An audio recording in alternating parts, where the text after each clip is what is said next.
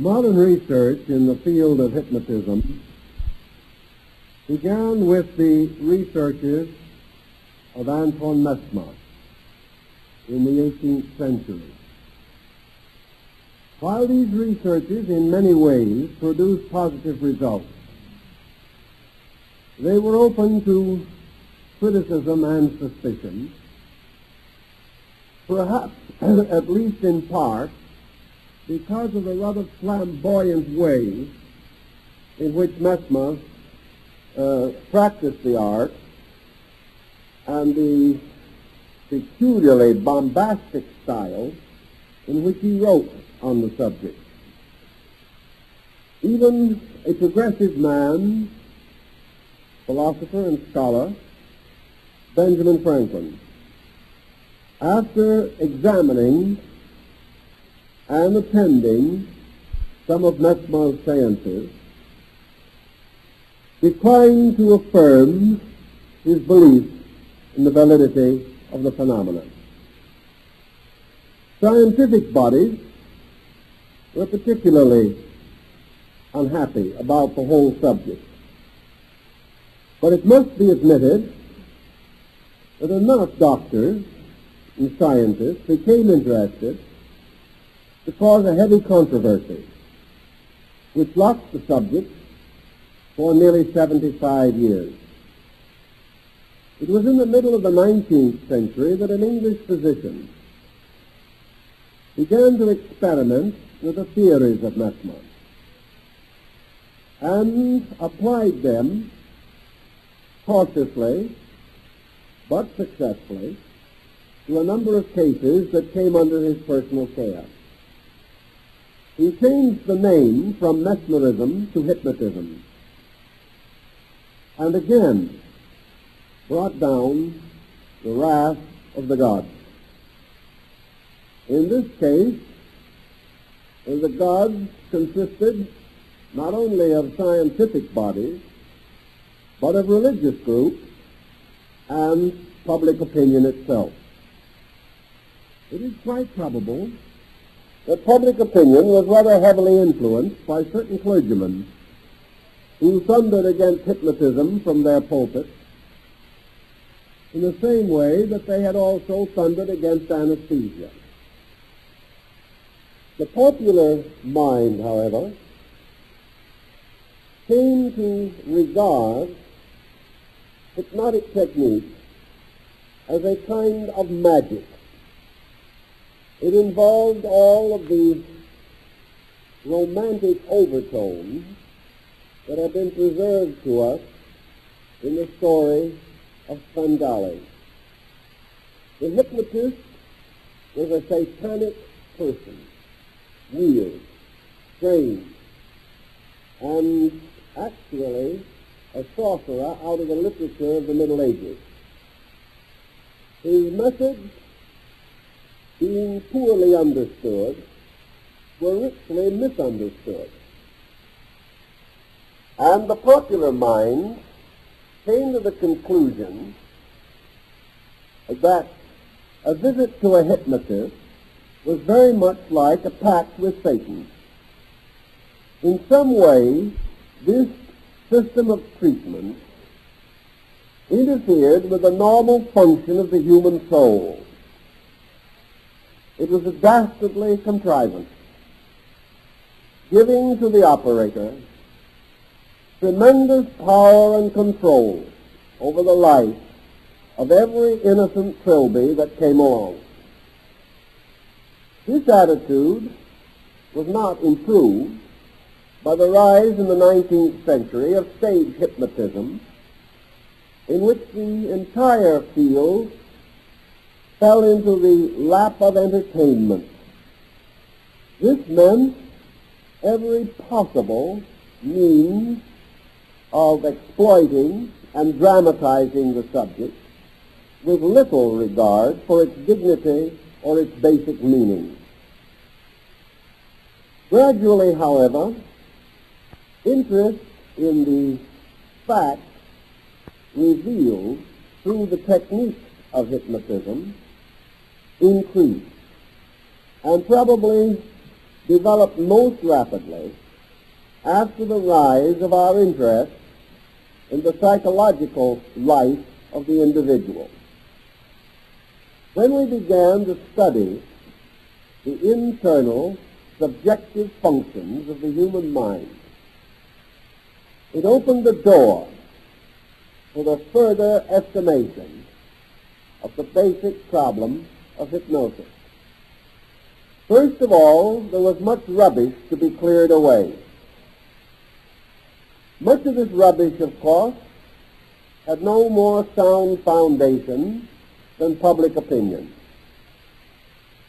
But there was also a tie with antiquity that proved rather embarrassing to scientific men who do not like to be regarded as the direct descendants of witch doctors. They feel this is somewhat a compromising of their dignity. We know that hypnosis in various forms and under various names was broadly practiced among ancient peoples, particularly among primitive people. It had a place in the therapy of Greece and Rome and Egypt. But in our living experience, we found a close tie with certain Bhutan practices of the West Indies and the mysterious remedies of the American Indian medicine man. Such affinities and affiliations were not particularly intriguing to the American Medical Association. We sort of felt that it should be regarded as having outgrown such old beliefs. In time, however, private practitioners stepped into the field. They began to contemplate the matter much as Paracelsus had done, with a new dedication, namely a dedication to the need of the sick. That this should come before all prejudice, and we should decline or reject nothing which could be actually useful. Because of the prevailing popular prejudice, one of the earliest types of investigation in the modern field of hypnotism was to determine whether there was any truth in the idea that some mysterious fluid, essence, energy, substance, passed from the hypnotist to the subject. Was there some strange bond set up by means of which the completeness of personal integration was injured? Did the hypnotist, so to say, put some part of himself into his subject where it remains to affect freedom of thought or freedom of action or independent psychological existence? All research to the present time has indicated that this is not true, that there is no connection established between the hypnotist and his subject, other than that which is evident and obvious in the phenomena itself. That there is a temporary influence cannot be denied, but that this influence is other than psychological is now not only denied but rather clearly disproved. Many ways can be used to check such things, and all checking has as yet proved negative. There seems to be no need for the assumption that hypnosis involves metaphysical elements. It is purely a physical matter, but one which involves elements of our physical nature, which have only been known to us within a comparatively recent period. Once the public has come to recognize that the hypnotist is a physician and not a magician, much good can be accomplished, and individuals with numerous difficulties can hope for help in this direction. Now we know that religious authority is very powerful in our thinking. No one wishes to discount the importance of religious belief. There are religious groups today that are strongly opposed to all hypnotic research. They do not even wish that the subject should be explored. Certainly their members, if they wish to be in good standing, must follow the leadership of the faith to which they belong. But as no faith or no sect dominates public opinion in this country, according to the definite provision of the First Amendment to the Constitution and the first section of the Bill of Rights, those of other beliefs not holding this antagonism toward hypnosis have a perfect right also to explore their own convictions and make such discoveries as they feel may be of common benefit. As in the case of anesthesia, the benefits are now becoming so obvious that old opinions are being forced to change.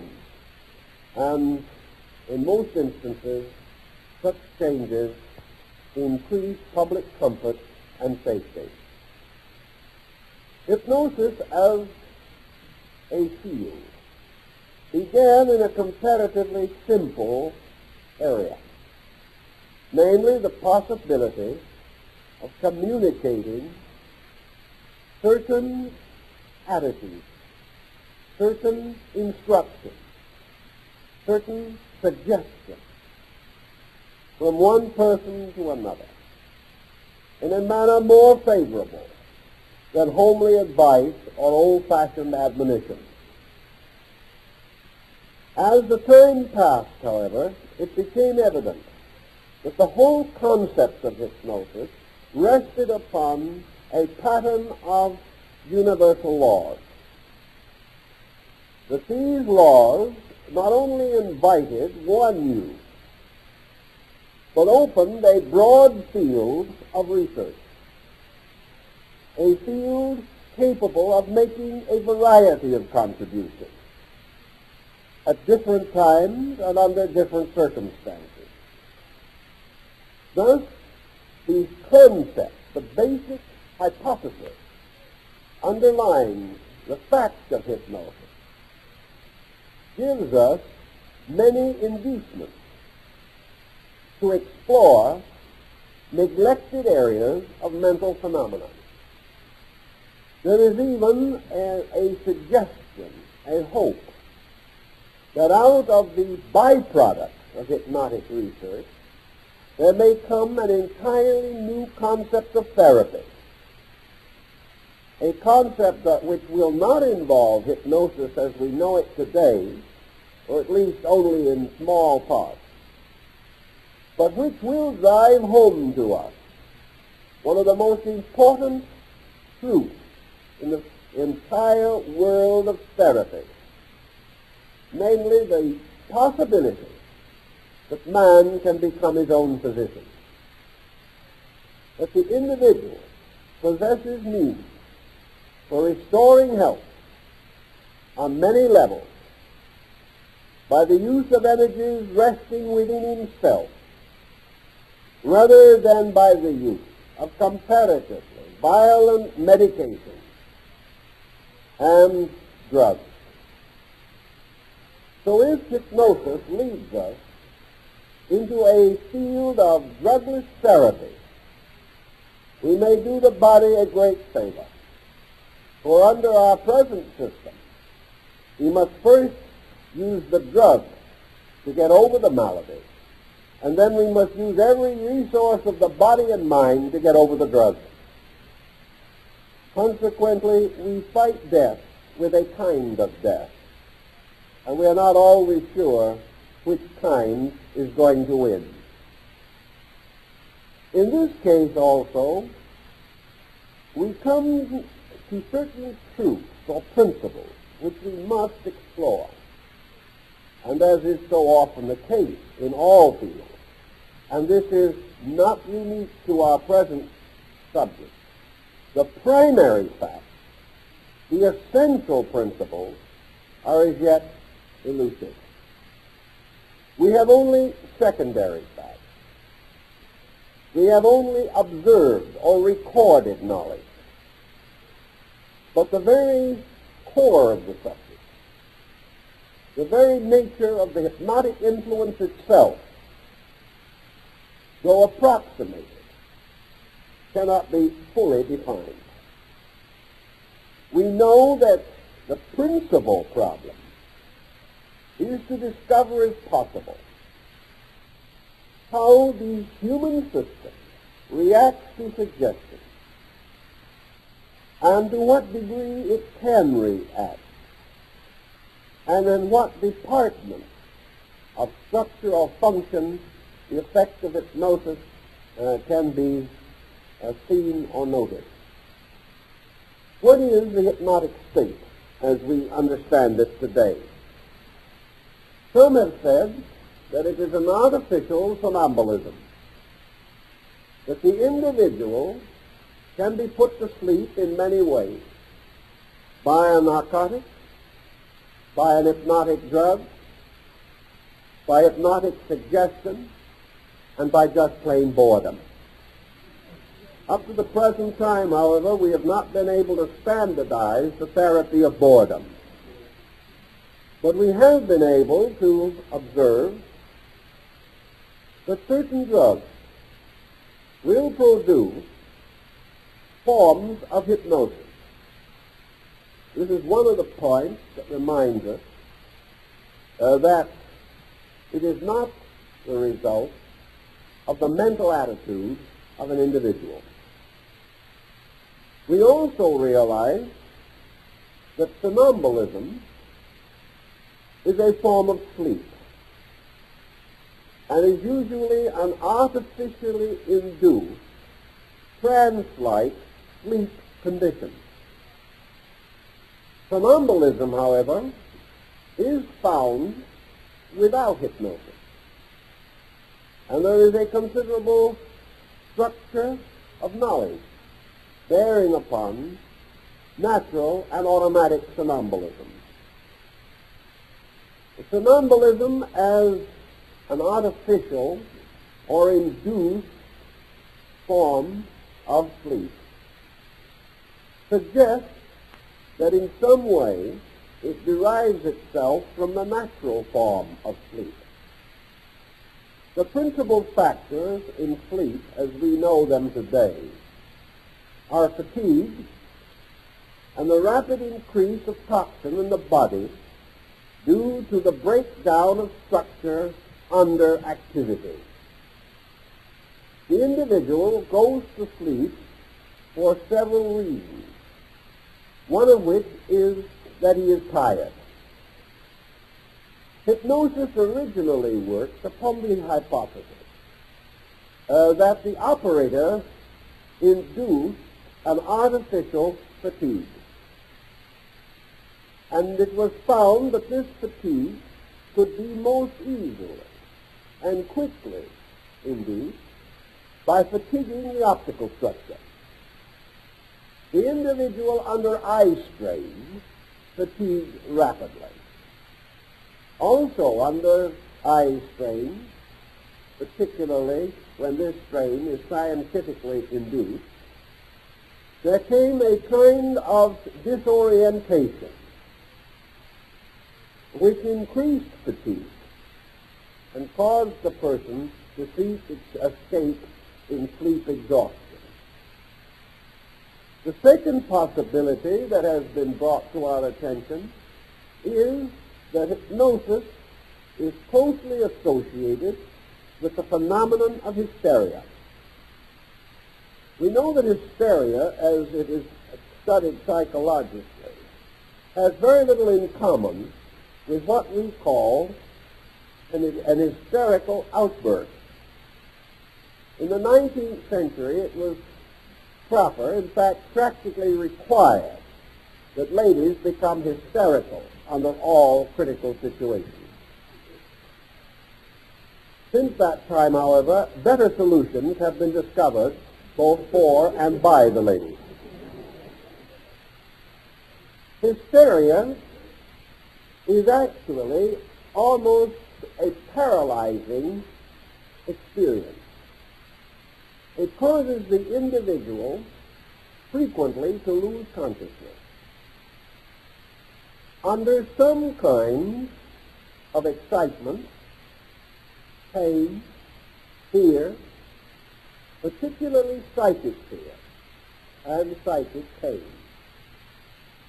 Hysteria was an excitement, an almost instantaneous nervous breakdown, which, because the damage was comparatively negligible, enjoyed a rapid recovery, usually in a few moments with the aid of a little ammonia or smelling salts. It is conceivable that fear, as we knew it in the 19th century, particularly fear of the unknown, which involves the hypnotic concept, cause individuals to become disoriented in the presence of hypnosis, and therefore subject to a kind of hysteria or a blacking out of their normal conscious function. This concept had some merit, but now we go perhaps even further. We know now, for example, that sleep is not what we always thought it to be. There is more than one cause of sleep. In fact, there are more than the several causes we once recognized. We now know that a very powerful factor in sleep is habit. By placing persons in caves under the earth, where it was not possible for light to reach them, we made them servants of their own watches and clocks, which was a very interesting experience, especially if these timepieces were scientifically, shall we say, tampered with. A clock could be placed where a number of persons could see it. A clock so arranged in its mechanism that it recorded 60 minutes on the face in a period of only 30 minutes of actual time. It was found that the persons involved slept according to the clock and not according to true time. It was found, therefore, that if the clock was sufficiently slowed, the person might not feel any unusual fatigue or need of sleep for 20 or 30 hours. But if the clock was made very rapid, he might consider himself as having finished his day's work and be completely exhausted in 3 hours, even though in all the procedure, the nature of his residence, a cave under the earth, was certainly not inclined to create physical fatigue. So the facts became rather evident that the clock became an hypnotic agent. The clock told him when to go to sleep. He was asleep, just as surely as though he had been handed an adequate amount of chloroform. Therefore, habit also indicates how strongly we can influence ourselves.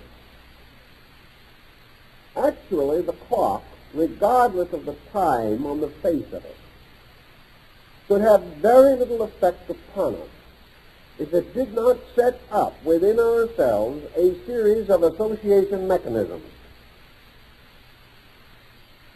We told ourselves the meaning of the time on the clock, regardless of the truth involved. When the clock said 8 o'clock in the morning, we were hungry for breakfast, even though the true time might be 11 o'clock at night. When the clock said noon, we began to look for lunch. And because it is almost impossible for individuals to measure time adequately, experiments were made which proved that the individual could develop a healthy appetite between breakfast and lunch in 45 minutes. Also, that he could have no appetite at all between lunch and dinner, in the ordinary sense of the word, because the clock was wrong. Therefore, he was not uncomfortable if there was a 12-hour interval between meals. The clock regulated his life. It regulates most of us in one way or another. The clock, however, merely suggested something continuously, suggested traditional habits, ways of doing things. And the rest of the job we did for ourselves. If we had not been able to read the clock, we probably would have sort of relaxed and might have come into a common rhythm of our own. The pattern of our own nature might have come through, and we could return almost to an animal state, in which the animal eats when it's hungry and sleeps when it's tired, because it cannot read the clock. A blessed state for the animal. From this series of researches, several very important points were demonstrated. First, naturally, that we suggest habits to ourselves. We use certain subconscious patterns. We live by them. And our entire pattern of expectancy is dominated by them. Also, that these expectancies in ourselves produce a series of psychophysical reactions. Hunger is not of itself completely a psychic thing, although it may be influenced thereby. Normal hunger arises from normal needs, but it can be artificially distorted so that it can occur more rapidly or less rapidly than habit. This may be due to our old kinship with the original pre-Adamite man. Because primitive man, like the animal, probably nibbled as often as possible, eating not much at a time but frequently. And the entire regulation of nutrition, sleep, exercise came to man as a result of purposes of his own, artificial situations that he himself set up. Working hours depended upon regularity. Man gradually set up rules to govern fatigue, hunger, and many other habits. These rules ultimately became a part of his subconscious life. When, however, his conscious life is disordered in any way, the old rules which never really changed, the rules which were before man's self-consciousness, simply assert themselves once more. Thus, man has a certain capacity to perform any function at almost any time. It is only specialization that has determined the time in terms of clock or sundial or hourglass. The next point that comes from this particular situation is to consider to what degree man has the power of suggesting to himself, and how far such suggestions can be carried for woe or weal. As suggestion is actually a more or less voluntary process, and we cannot accept or respond to a suggestion that violates the energy sources which make suggestion possible. It follows that the average person, unless he is under abnormal stress or under some psychotic pressure, will seldom, if ever, suggest to himself or vitalize the suggestions of others that are contrary to conscience and morality. He will only suggest that which is acceptable to some pattern within his own nature. Within this pattern, however, there are numerous degrees of possibility. We know that the simplest of these suggestions in hypnosis, sleeping and waking, is only a beginning. The suggestion has already been demonstrated to have a number of possible applications and specializations. We know, for example, that the individual, by suggestion, can block pain reflexes, that he is therefore able, at will, to remove sensation from areas of the body. Now this blocking becomes a very interesting thing, because it was originally assumed that this blockage originated in an area of the brain, that hypnosis produced a certain disassociation within brain areas, much as they become disassociated in natural sleep. This theory, however, must depend for its validity upon the concept that the brain is a highly complicated instrument composed of so many key areas that various small locational parts can be anesthetized without interfering with the major body of the substance. Now, for example, we do not have to anesthetize along a nerve, which would be the common concept.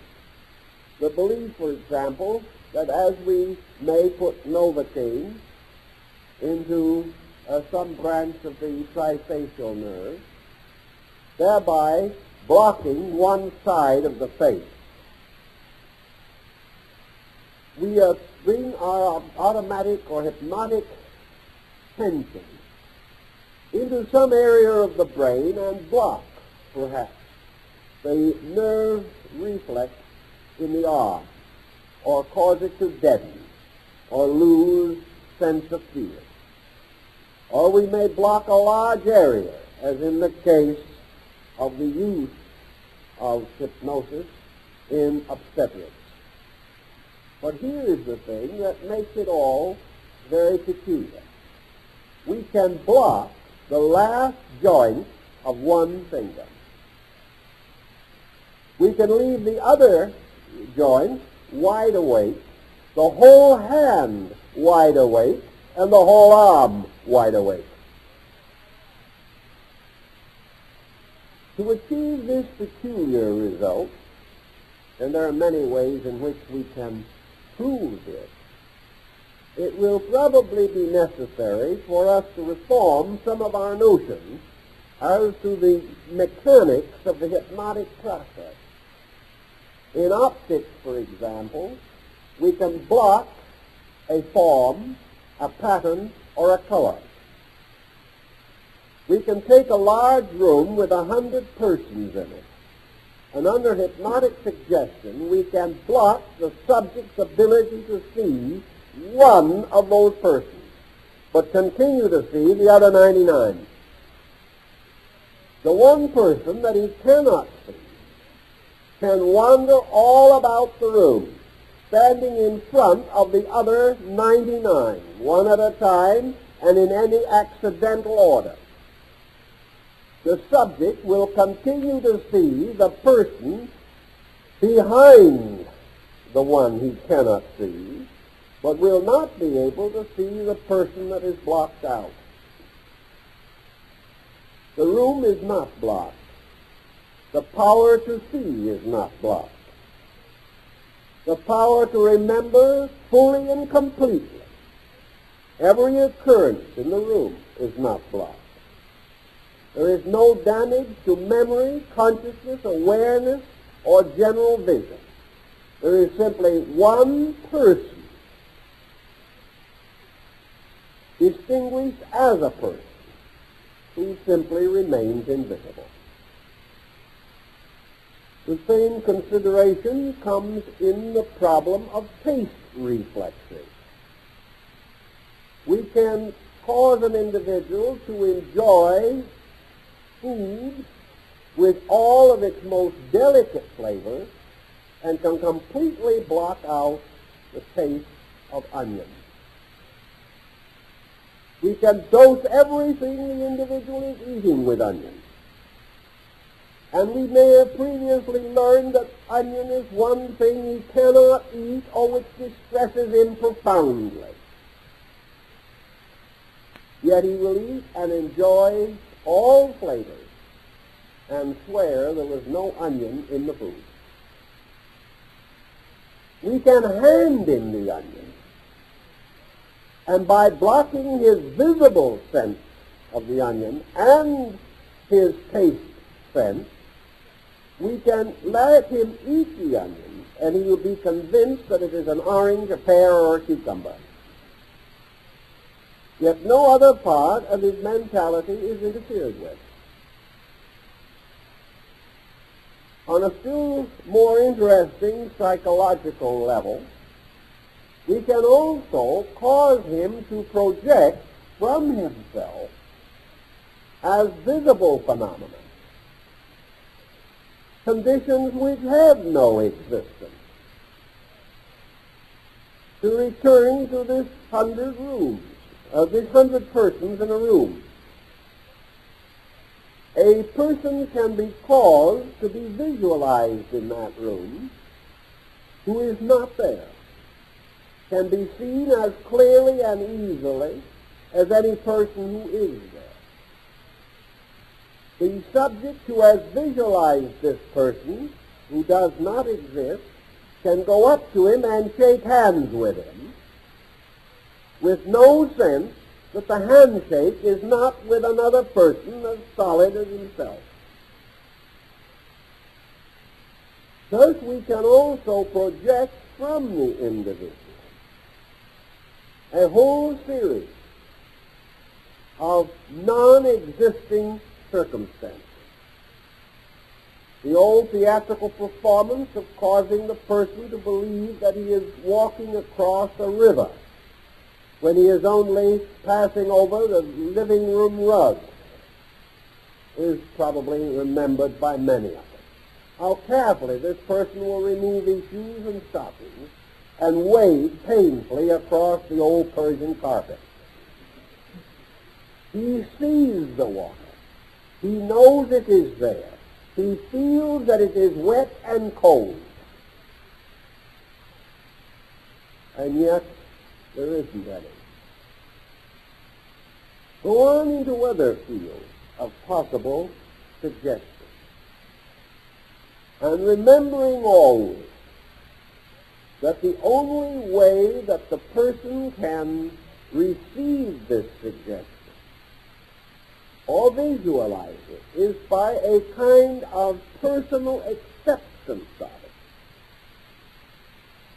We also begin to ask questions that probably will become more important 20 years from now. And that is, where does this process of self-suggestion begin and end? How much of what we believe to be here now exists only because of our own believing? What part of the universe is the projection of our own general acceptances? What effect does this acceptance have upon our culture, our concepts of value, our appreciations of art, our dedications to various pursuits, our recognition of the excellence of various subjects? To what degree are all these acceptances merely dramatized by our own intensity? Is this not merely the extension of the fact that man creates his own psychic life and therefore can project this psychic life upon the things that are occurring around him? Is this one of the basic causes of prejudice? Is prejudice an hypnotic power by which we literally blind ourselves to fact? Is prejudice a self-deceit so real that it can make us see water on the living room rug, shake hands with people who do not exist, or try to sit down in what appears to be an empty chair in which someone else is already sitting? Where can we say that the power to suggest to ourselves begins and leaves off? Our hope in this, of, not being too greatly deceived, is that we associate this suggestion with another person, that we will not respond unless another person whose authority we accept makes the suggestion. Yet we know that the same suggestion can be made with a phonograph record, that it is perfectly possible for an hypnotist on a television program to put part of the visual audience asleep. You can be 500 miles away watching your own set, and you may succumb to his suggestion. What other suggestions do we knowingly or unknowingly accept? What is the phenomenon of the dictator, of the political policy? What is advertising? These things may all be suggestion pressures,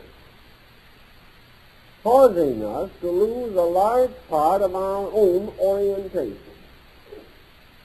The study of suggestion may lead ultimately to a realization of how we deceive ourselves, and also really relieve us of the opinion of our friends that we are merely doing things badly because we are unpleasant people. Perhaps we are not unpleasant at all.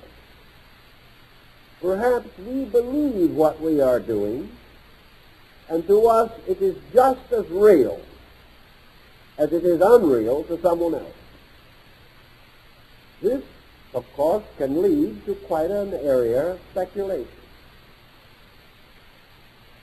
We know psychologically that there must be some valid association between the subject and the hypnotist. But this association is one of psychological acceptance. The hypnotist does not force himself upon us.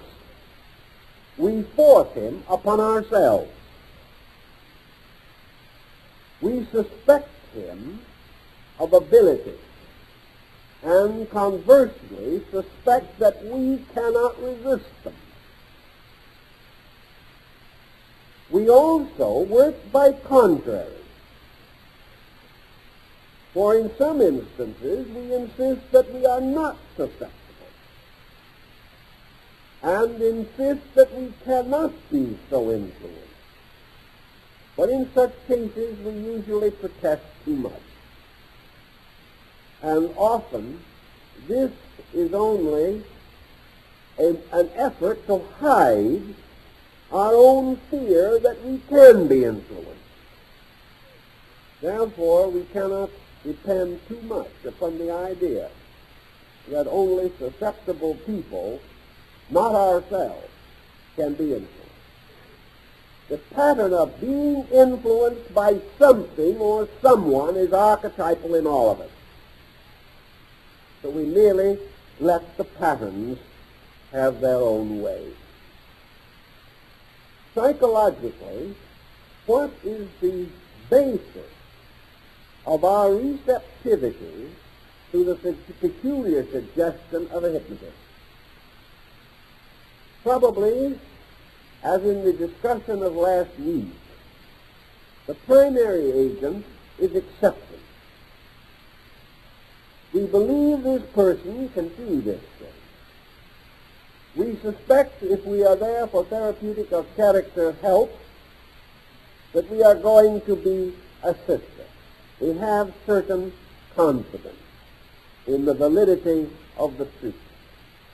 We also have certain nervousness, certain uneasiness, which of course makes us even more susceptible. We also may resist to a degree, which will cause the reaction of hysteric tension, and we will also succumb, but to slightly different methods, which also points out that there is more than one method. There are probably hundreds of methods by which various types of hypnosis can be induced. And we are not sure that these different methods all produce the same type of hypnosis. We have not yet broken this point down as adequately as will ultimately be done. If we do not resist suggestion, if we accept it, the thought has been advanced that the hypnotist begins to become a symbol of certain psychic integrations in ourselves. For instance, the hypnotist can become the parental image. He can become the symbol of any and all dominance which we have experienced during life. As the small child places great confidence in the parental wisdom until he is undeceived, the adult always wishes or desires to come under strong leadership in which he has faith and confidence. Once a rapport is established, it is quite possible that the hypnotist takes the place of the parent image. And just as surely as the parent image in man can hypnotize him continuously, so now we have a transference of the parent image from the subjective to the objective. We have the person, the operator, as parent. And we find ourselves again as child, submitting to authority.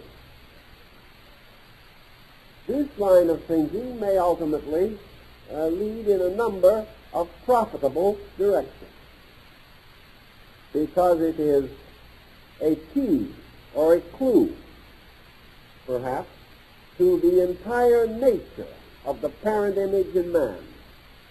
How this image can be conditioned, directed, and to a measure, if necessary, neutralized by the introduction of suggestion. Most persons today are carrying heavy psychological loads. They are in conflict inside of themselves.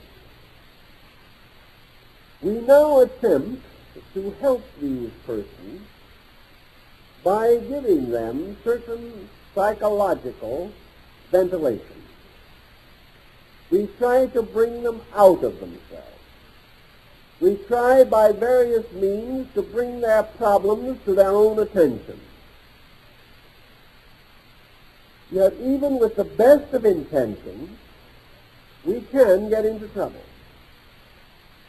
We can release more in a patient than he can handle. Or we can release elements which are not relevant to an immediate situation and may even work against it. When trying to help a person to escape from domination, we may bring him into too aggressive a state of aggression. He may have listened to everyone, but under a revulsion may in turn listen to no one. This is not a desirable situation. It is merely tossing the center of consciousness from one extreme to another. Hypnosis, however, by enabling us to explore more deeply, and by enabling us to do this without the conscious interference of the patient, can often assist us to truly evaluate. This evaluation may not in the end be different from that which will be discovered by the normal means of analysis. We may come to the same conclusion, and if both methods are correct, we must come to approximately the same conclusion. But under hypnotic technique, we can come to that conclusion perhaps 10, 20, or 50 hours sooner than by the analytical method. We can immediately break through the defenses by means of which the subject or the patient is subconsciously attempting to deceive the counselor who is trying to help him. This type of secret deceit is very, very common in most fields of psychology. We have already mentioned the problem of consciousness. And this is another area which may be opened up by hypnotic research. And many new discoveries may be made concerning the nature of consciousness. Some of these discoveries going back to opinions held long ago, but in the meantime rejected, because there was no adequate means to check them, and they did not fit into the gradually evolving structure of present attitudes and ideas. One of these points has to do with the location of consciousness in relationship to the body. Now, we're not going into a metaphysical discussion of this, but rather the relationship of consciousness in what might be termed the nervous field of man's physical and corporeal structure. Is consciousness actually located in an area? Is consciousness primarily located in the brain? Does it arise, as some have held, as a reaction to certain brain stimuli? Or is it the source of these very stimuli themselves? Does consciousness, as some mystics have held, reside primarily in the human heart? Or, as is now beginning to be more suspected as a result of hypnotic research, is consciousness diffused through every cell of structure? Is, therefore, consciousness a diffusion, as Buddha thought it was? Is consciousness something that, like salt and pepper, is scattered everywhere through the structure, seasoning it all? and giving it all life.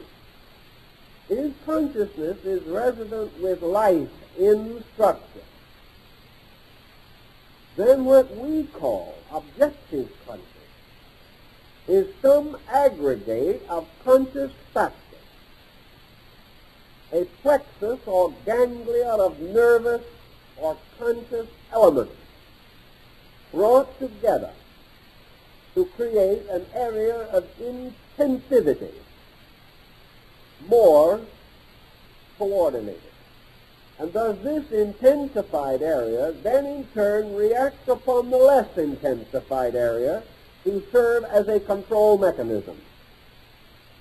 In other words, do we gather up areas of consciousness and make them directed over non-organized areas?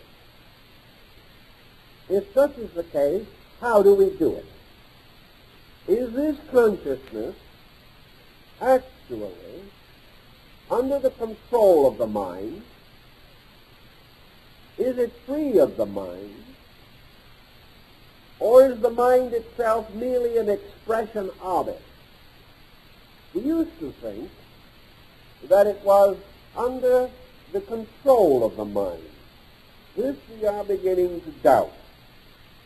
We used to think that it originated in the mind and was identical with it. This also we are beginning to doubt.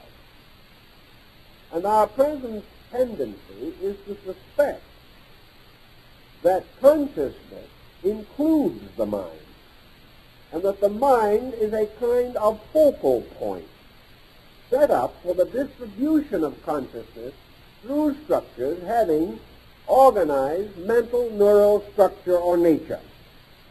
This brings then the possibility that mind is a kind of director of consciousness on the objective side of life.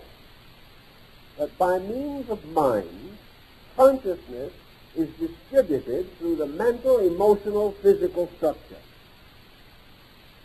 This would be more or less harmonious with the present findings in hypnosis.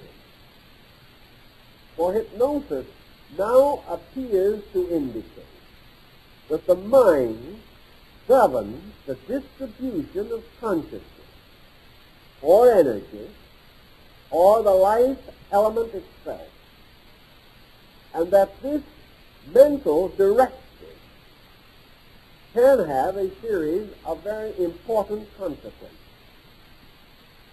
We know that it can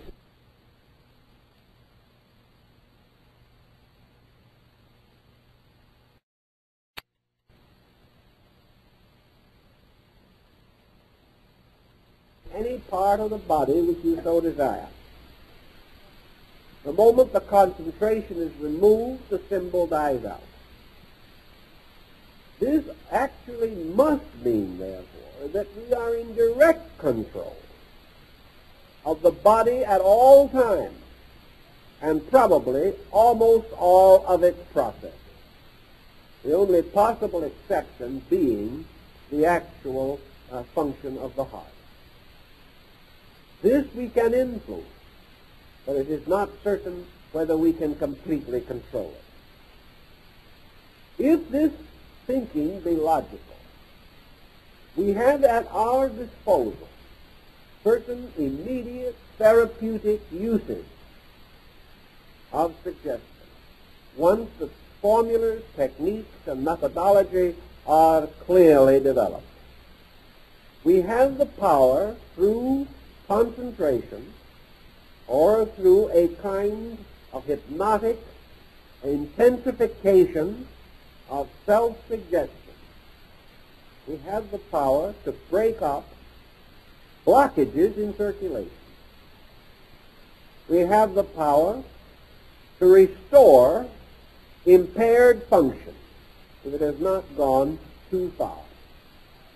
We have the power to hasten elimination of toxins from various areas of the body. We have a power to create so rapid a circulation that we can prevent blood poisoning. we also have the power to block circulation to the degree that we can prevent some dangerous elements from circulating quickly throughout the system. We have power to hasten the rapidity of cure for various ailments, including broken bones. We have the power to adjust ourselves to changes of temperature, to various pressures, to intensify physical strength within a reasonable degree. This we realize the moment we recognize also that in cases of certain mental disease, the strength of a comparatively healthy person, a comparatively weak person, suddenly becomes excessive. And a person who in normal life has practically no strength may require several persons to restrain them if once the mental equilibrium is lost. This also means that this additional strength is always available without mental unbalance. So out of the study of this different type of research, we realize that it is possible to combat fatigue, that it is possible to hasten many processes and thus accomplish a more rapid recovery from sickness. All of these points, of course, leave us on the horns of another dilemma. Suggestion is only about as important as the intelligence of the suggesting power, whatever it may be. If the operator, in the case of hypnosis, makes a wrong suggestion which is still not contrary to some innate reservation on the part of the subject, the result may not be good. The individual, believing that he knows what he wants or he needs, trying to suggest to himself, may only block necessary symptoms and hide from himself ailments which might, through neglect, become serious or even mortal. Therefore, suggestion, like the aspirin tablet, is dangerous in the hands of the person who uses it without judgment or excessively. Things that help wisely used hinder if unwisely used. We need, therefore, a very clear vision of structure and function in order to know how it should be influenced to produce the necessary and proper results. Here is a whole world that has not been touched. We are perfectly content to assume that the suggestion is right if it achieves the end that we immediately recognize to be necessary. But nature has a very involved way of working, and nearly always trouble is nature's effort to remedy a greater trouble. Thus, if we block nature's means, for example, of disposing of poison in the system, or if we cause it to be eliminated more rapidly than nature intended, we may get into further trouble. Thus, the accurate knowledge of nature's own ways is essential to the best use of suggestion in all of its fields. Without this use, there are many sad consequences. The use of hypnosis as a means of psychotherapy also presents a wide new world of special possibilities. Certain ailments traditionally resist hypnotic treatment. These ailments are, for the most part, ailments which do not arise within the area of the therapy, or against which the therapy is incorrectly directed. For example, take alcoholism. A person seeking hypnotic help for this ailment is likely to ask that the desire for alcohol be blocked, on the assumption that if it is blocked, that the habit will be broken. Actually, this is not usually true. Under some conditions, alcoholism is successfully treated by suggestion. But as in all forms of medicine and in all forms of therapy, the results are not standardized. That is why we actually refer to medicine as an art rather than a science. It's because we are not able to standardize the results of treatment. We have a wide explanation for this, developing primarily from the utter individuality of the construction of each individual. We are all different. Therefore, because of innumerable factors of difference, we will not react in the same way to various medications. There is more to it than difference. And the case of the use of hypnosis for alcoholism is at point. Alcoholism is itself only a symptom. Very few persons actually drink because they enjoy the taste of alcohol. They do so because perhaps of social pressure, but to become truly alcoholic because of psychic pressure. This psychic pressure means that there is something within the psychic compound itself which is out of order, which is not adequately sustaining the integrity of the individual. He is suffering from psychic stress. He is suffering from worry, from fear, from perpetual adolescence, from any one of a number of ailments. And the alcoholism is merely the breakthrough of these symptoms.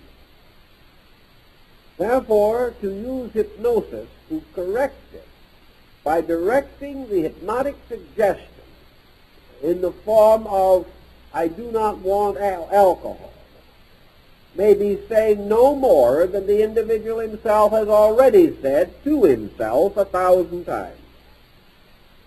The blocking of this outlet is possible temporarily, but very temporarily, because the pressure behind has not been touched. The real situation has not been reached. Hypnosis, then, as merely a sedation of some kind, as merely a temporary liberation from a group of symptoms, supplies only a very small part of its contribution. The larger contribution lies in the digging in to the various elements of the situation. Let us take the first series of possible examples. Under hypnotic pressure or under hypnotic influence, children have been taught to read and write who are otherwise very slow in this ability or these abilities. The child has been assisted to keep up with its studies. Spelling has been improved. Memory has been improved. Coordination has been helped. And the ability to, we'll say, arrange patterns of study has been stimulated. Thus we see that hypnosis can suggest things to do that need doing. If the person does these things, he himself naturally benefits from the doing. Here we have a kind of habit mechanism which can have considerable results, although again we may have to search behind to find out why the child is slow of learning. Sometimes it is poor instruction. Sometimes it is comparative indifference to the subject. Oftentimes it is psychic stress. All of these elements can be weighed and examined. And by so doing, the facts can become known and worked with. In psychoanalysis, a great problem arises in the isolation of the true cause of a very serious neurotic pressure, frustration, or tension. Usually, the individual has gone through either one intense stress pattern or a series of less intense ones which work together to set up a mechanism in that area. Very often, this stress pattern and the circumstance are not consciously remembered. Therefore, we have the outlet of dreams. Dreams have a certain relationship to psychic or to hypnotic procedure. Just as the hypnotized person is not merely allowed to sleep, but is subjected to certain conditioning so that he is able to serve himself during sleep or to unfold certain aspects of his nature while unconscious of what he is doing. So in a measure, dreams are a reversal of this procedure. For in dreams, interior pressures push forward into the objective. And powerful dreams can become, in their own turn, suggestion or hypnotic pressure. Many persons have been hypnotized by a dream and have therefore come under a very strong influence which may have a serious effect upon them. One of the reasons why dreams may come true is because subconsciously we are making them come true. We are determined in some way to fulfill them, or are so strongly influenced by them that this fulfillment becomes an instinctive process in ourselves. Now in hypnosis we recognize three distinct levels of influence. We have what may be termed light hypnotic tension. In this state, the individual is able to accept certain suggestions. He is aware that he accepts these suggestions. But he is also aware that his resistance to suggestion has been lowered. He is in a sympathy with the suggestion. He is in a state in which his own attitudes do not rise belligerently against the suggestion. If you say to an individual in his conscious state, you can control your temper, he will explain to you at great length why he cannot. Why it wouldn't be fair for him to if he could. And that the whole problem lies in the fact that other people badly treat him. Under hypnotic tension, even under light hypnosis, the individual simply forgets all of these secondary considerations. They simply cease to exist. He has only a complete receptivity. If the operator tells him that he can overcome a bad disposition, chap says, well, I guess I can. It never occurs to him any longer to say, no, I can't. this objection function has been blocked. And this would be a happy world indeed if more objection functions were continuously blocked. Of course, not really, because these in turn have to be explored. But lots of folks would be happier now and immediately if there were less objectors in the world. The second degree of hypnosis involves a further intensification of this. The subject loses orientation with things around him. If in the midst of treatment the doorbell rings, he will not be disturbed, whereas in light hypnosis he probably will be.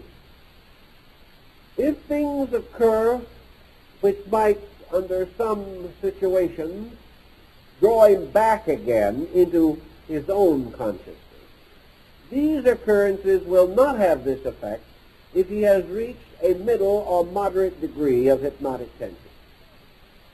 He is sort of alone now in space. No one around but the operator. He is conscious. He knows that he is being given suggestions. He hears the words, and he accepts them without resistance.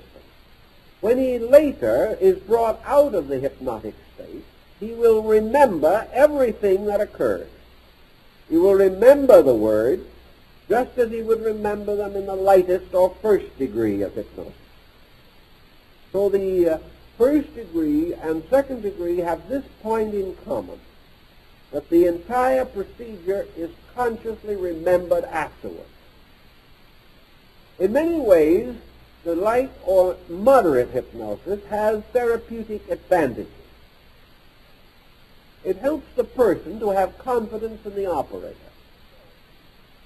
The person knows how he is being suggested. He knows what is happening. No suggestion can be slipped over on him.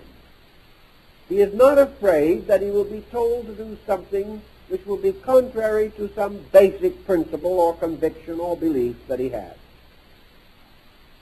On the other hand, because he is still self-conscious, the degree of penetration of suggestion is not as great as it is in the third degree, or, for practical purposes, the deep hypnotic trance. In this condition, the patient is no longer consciously aware of himself, nor of the operator, nor of any circumstance occurring around him. Yet in this condition, he may and often does develop an independent awareness, which may again be somewhat likened to sleep awareness. The patient, for example, or the subject, under deep hypnosis, with no conscious memory of himself or of the operator, can develop a living personality of his own, which exists only during hypnosis, as sometimes it occurs only during sleep. Regression also shows that the person in this condition can move back to his own life experience, identifying himself only with the immediate occurrences. In this state, memory is blocked. And the blocking of memory is very interesting. For memory is not only the remembering of the past, but the remembering of environment and the familiar now. Therefore, the blocking of memory places the individual entirely outside of the time sequence factor. His experience consists of a sequence of independent frames, like the single frames of a motion picture film. He moves from frame to frame, and the one he is in exists. The one he moves from has no existence.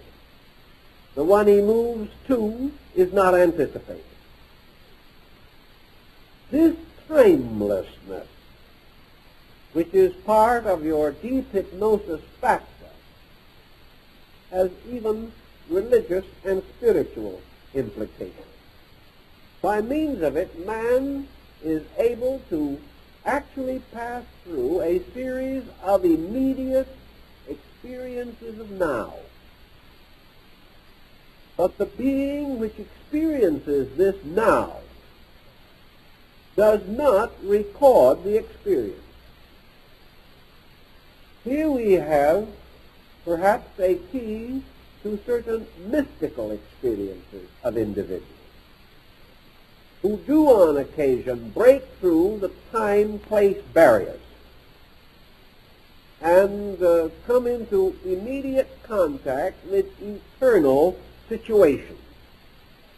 It is quite possible that the study of this field of immediacy in third-degree hypnosis will have validity in both the scientific and philosophical world in years to come. The person having now developed an independent existence may and can live in this existence in a reasonably complete manner. A person under third-degree hypnosis does not have to lie on a couch like a block of marble, and certainly does not need to be suspended across two chair backs, as was fashionable in the 19th century. Actually, this person can get up, engage in conversation, have a very vivacious and animated time, mix with people, shake hands with them, know them, discuss all kinds of problems with them. And yet this person will not exist or be remembered in any way when the subject is actually brought out of hypnosis. More of special value through regression is that this person can be regressed into elaborate pageants of situations. A case in which a young man in his 20s led a complete symphony orchestra might be at point. In his 50s, under psychological treatment, he was regressed to that great concert in which he was the conductor. For several hours, in fact the full length of the concert, he stood upon an imaginary podium, waved a non-existing baton, and conducted an orchestra, even going so far as to hum with the music, which is an old conductor's trick. He heard this music exactly. He knew exactly the bar that was being played at any time. He also realized about halfway through the concert that the first violinist was a little flat. This caused him no end of anguish.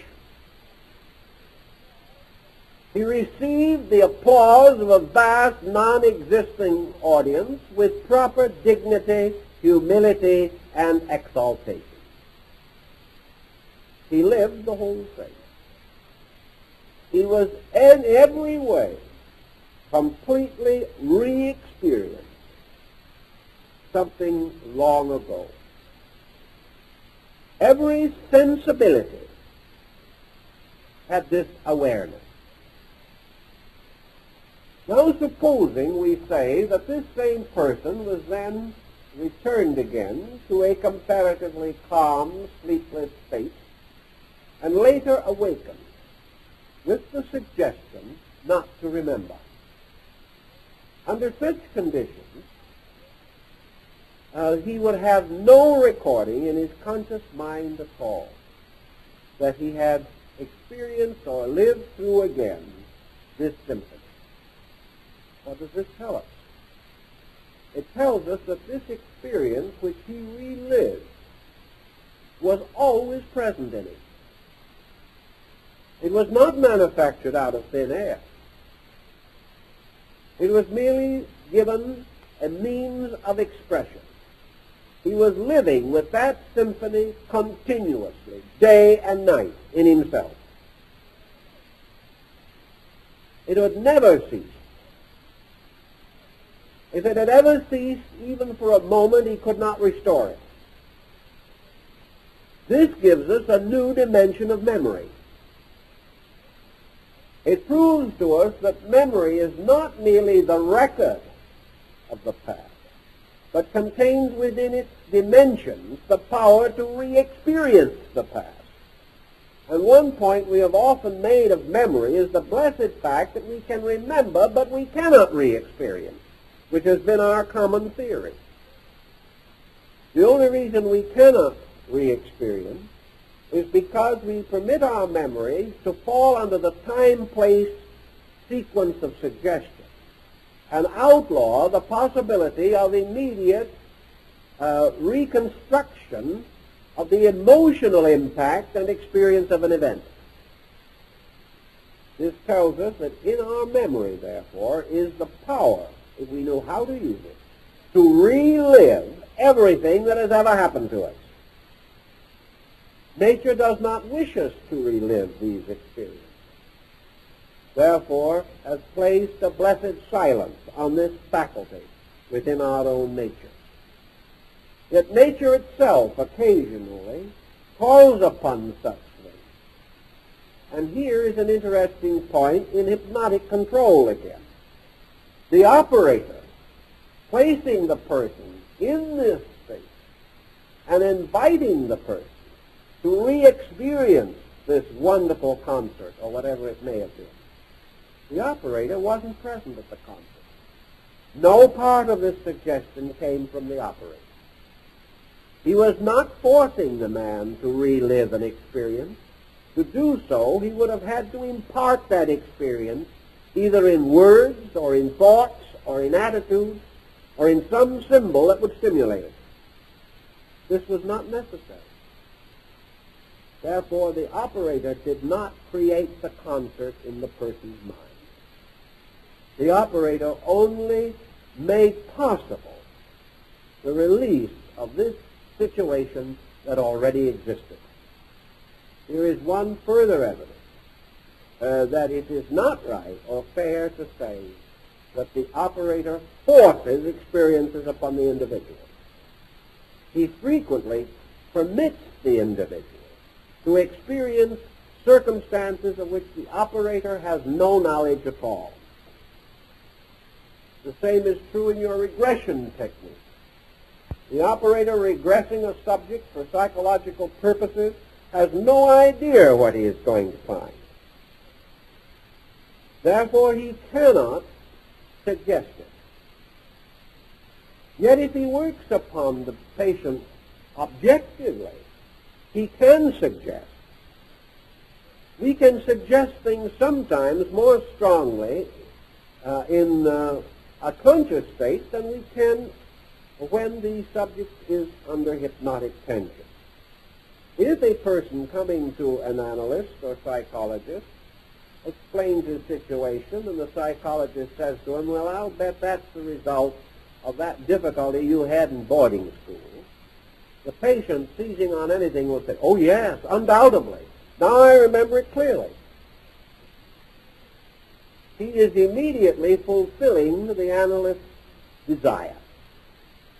He is also leading himself into a suggestion that it has been planted, therefore can very well be wrong. But if the analyst, regressing that person to that experience in boarding school, carries the person through it, causing him to relive it, he may find that nothing of real importance actually occurred at all. Everyone was wrong. It would come out finally in analysis, but finally may be quite a long time from now. Therefore, the analyst or the hypnotic analyst goes further. He moves the individual back and forth over time spans. There may be a dozen possible or probable critical situations that have been brought out by ordinary discussion. The analyst drops the consciousness of the person under tension into each one of these situations. And suddenly, in the midst of one of them, the patient passes into the mood of the original occurrence. He suffers, he screams, he groans, he is hurt, he is offended. The bottom has dropped out of his world. May have been some little thing that the analyst would never normally have looked for. It was that day his parents took the rabbit away from him. It was that day when some illusion, some dream was destroyed. And there we begin to get down to the basis of the matter.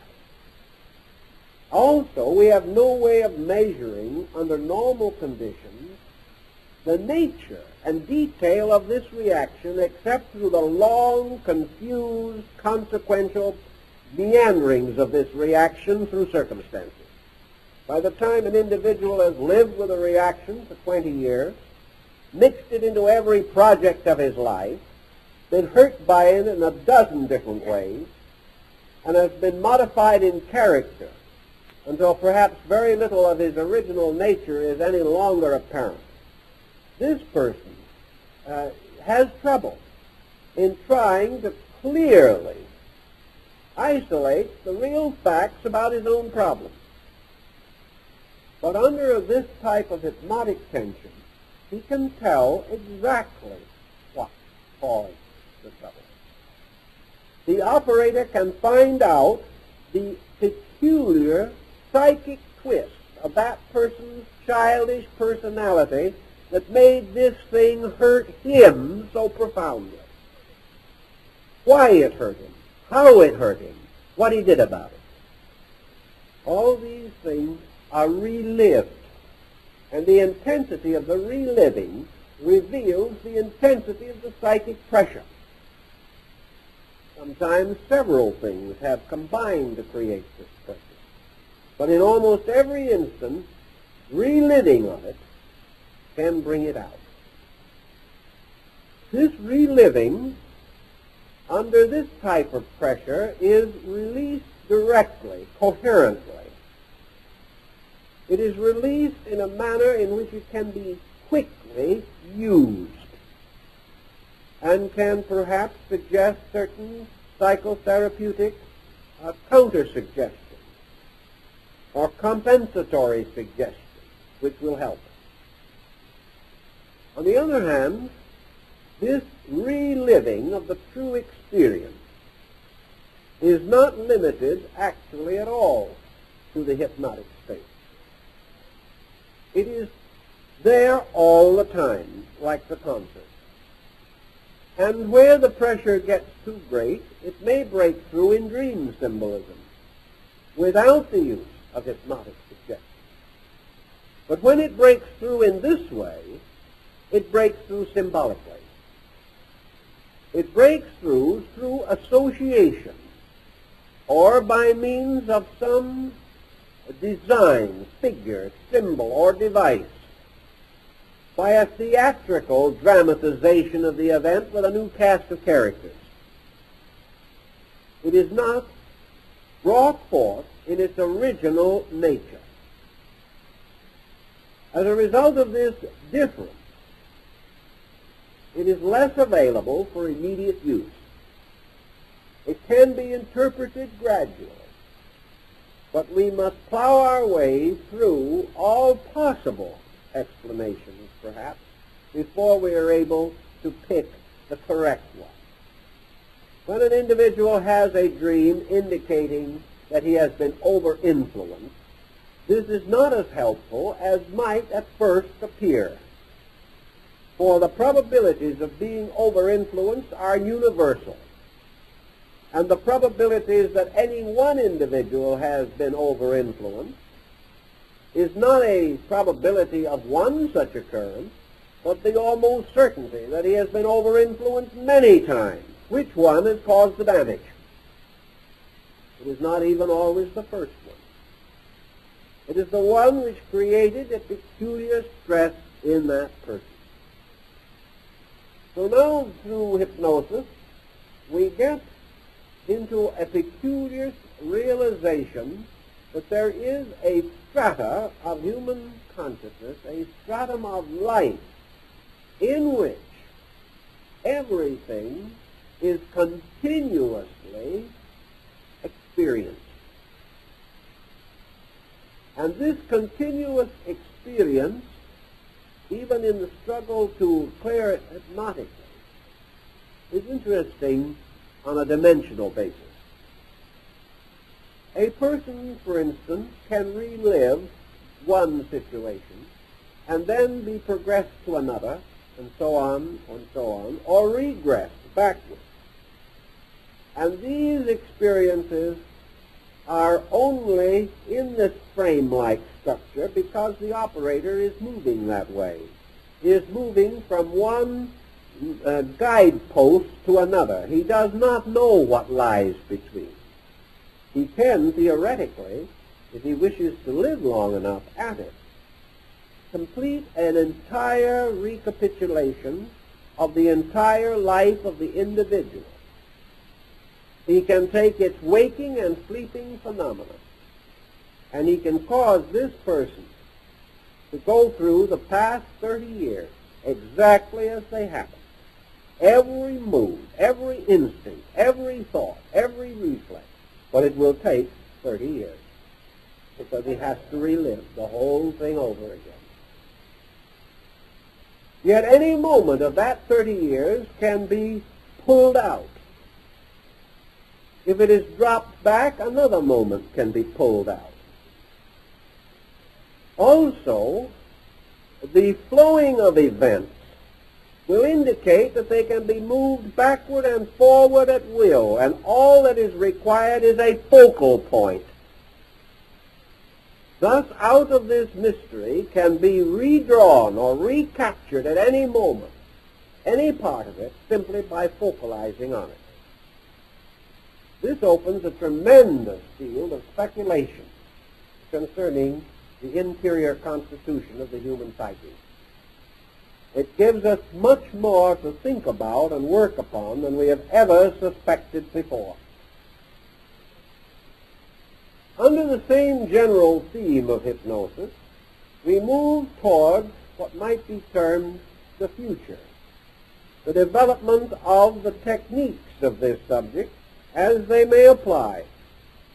We know, for example, that in the life of the person today, most of his basic problems are unsolved. He is helped, he is hindered. But always he is inadequate because he does not have conscious control of his own unconscious impulses. He does not know the real reason for the things he does. He does not know why his attitudes break into patterns which sometimes persecute him. He does not know any cause for his likes or dislikes, except perhaps very superficial as secondary reactions to inadequate stimuli.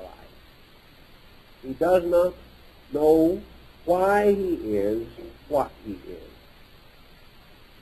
He also does not know how he can be what he ought to be. The only way in which the final solution can come is the opening up of the entire interior life of man. The realization that the internal moves the external. That everything that happens to us on the outside of life is the result of pressures from the inside of life. Also, we suspect strongly that what we call the extrasensory perception gamut can also be stimulated by hypnotic suggestion. It is quite conceivable that under hypnosis, the individual can be clairvoyant. It is very possible that under hypnosis, the individual can discover laws and rules of the greatest value to his own conduct, to the advancement of science and knowledge, and to the final solution of world problems.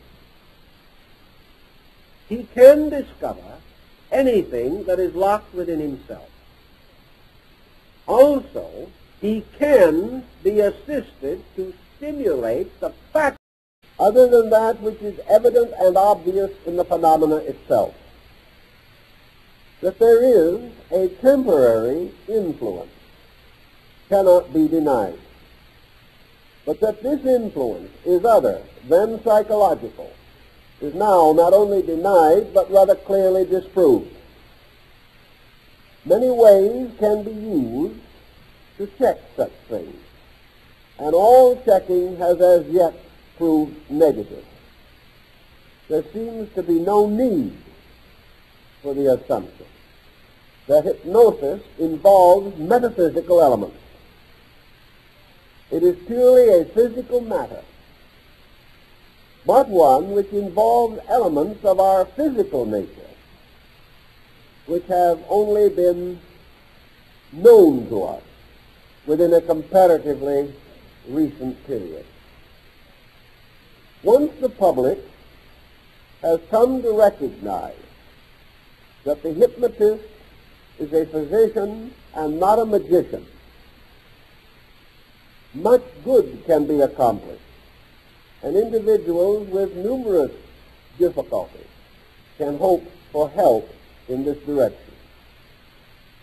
Now we know that religious authority is very powerful in our thinking. No one wishes to discount the importance of religious belief. There are religious groups today that are strongly opposed to all hypnotic research. They do not even wish that the subject should be explored. Certainly their members, if they wish to be in good standing, must follow the leadership of the faith to which they belong. But as no faith or no sect dominates public opinion in this country, according to the definite provision of the First Amendment to the Constitution and the first section of the Bill of Rights,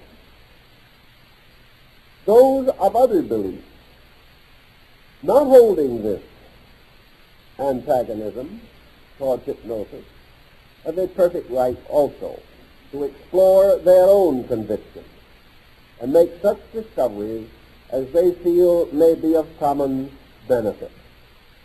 As in the case of anesthesia, the benefits are now becoming so obvious that old opinions are being forced to scientific men who do not like to be regarded as the direct descendants of witch doctors. They feel this is somewhat a compromising of their dignity. We know that hypnosis in various forms and under various names was broadly practiced among ancient peoples, particularly among primitive people. It had a place in the therapy of Greece and Rome and Egypt. But in our living experience, we found a close tie with certain Bhutan practices of the West Indies and the mysterious remedies of the American Indian medicine man. Such affinities and affiliations were not particularly intriguing to the American Medical Association. We sort of felt that it should be regarded as having outgrown such old beliefs. In time, however, private practitioners stepped into the field.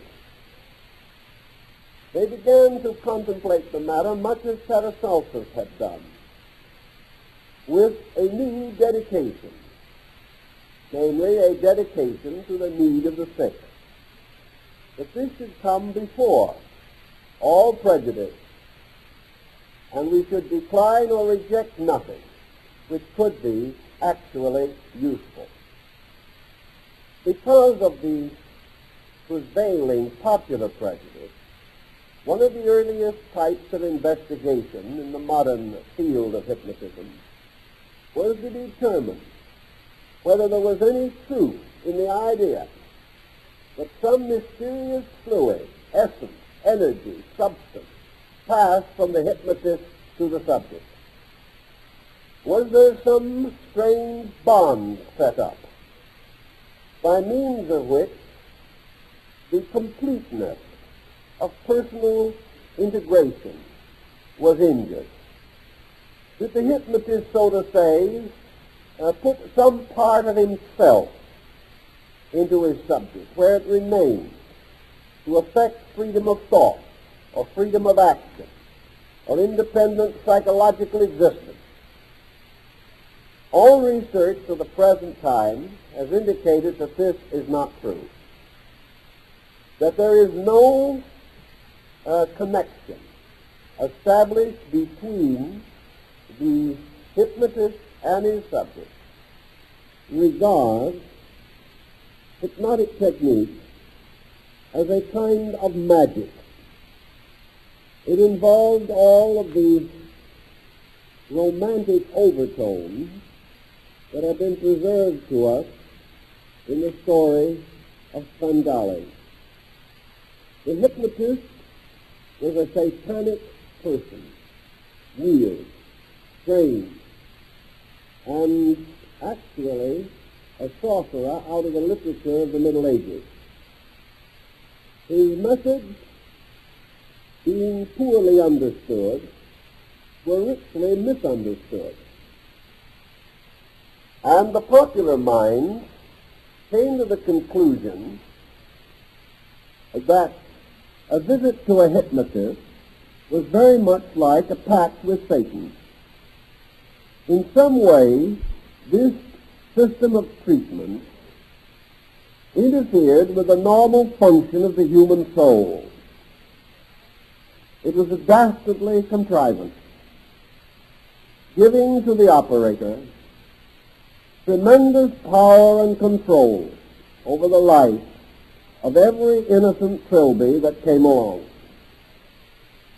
This attitude was not improved by the rise in the 19th century of stage hypnotism, in which the entire field fell into the lap of entertainment.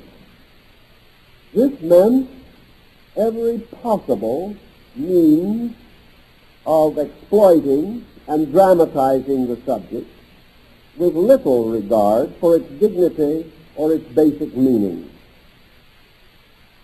Gradually, however, interest in the facts revealed through the techniques of hypnotism increased, and probably developed most rapidly after the rise of our interest in the psychological life of the individual.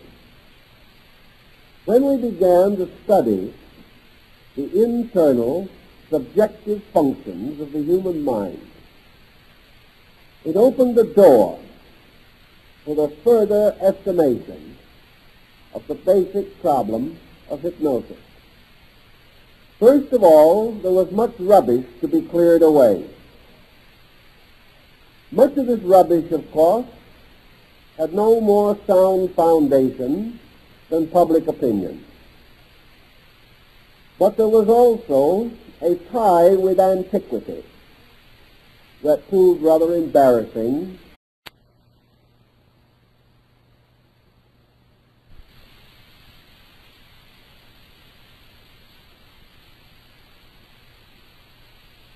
Modern research in the field of hypnotism began with the researches of Antoine Mesmer in the 18th century.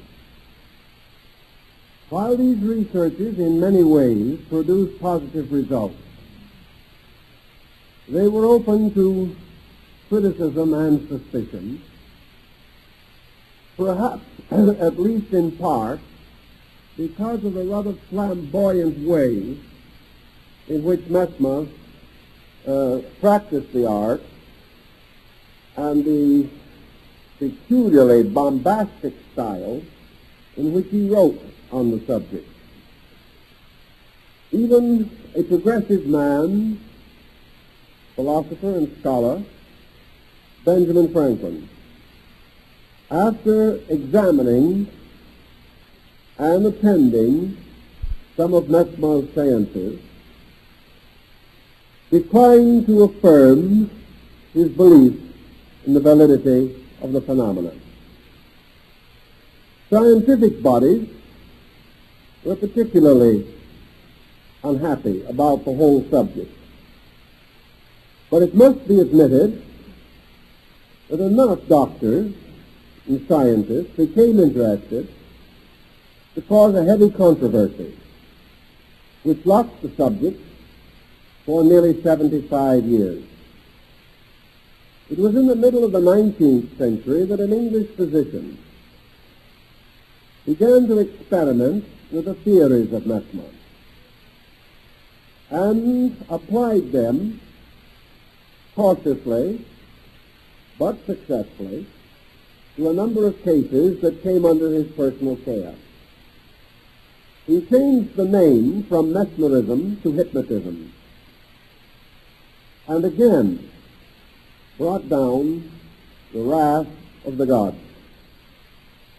In this case, the gods consisted not only of scientific bodies, but of religious groups and public opinion itself.